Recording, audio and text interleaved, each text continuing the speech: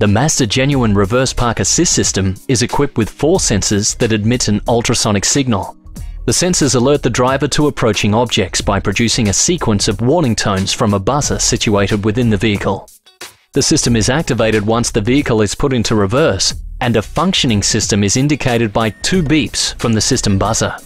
The first buzzer tone heard will be a slow beeping, indicating the vehicle is between 1.8 and 1.5 meters from the object. The beeping will steadily increase in speed as the vehicle enters each new detection zone. 1.5 to 1.2 meters from the object, 1.2 to 0.9 of a meter, 0.9 to 0.6 of a meter, 0.6 to 0.3 of a meter.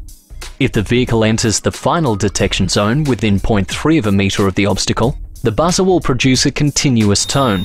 It is recommended that the driver stop immediately if this tone is entered. System triangulation means sensors can communicate with each other, allowing small and odd-shaped objects to be detected. Dynamic sensing memory means that objects fixed to the vehicle, such as a tow bar, are not picked up by the sensors, reducing false triggering.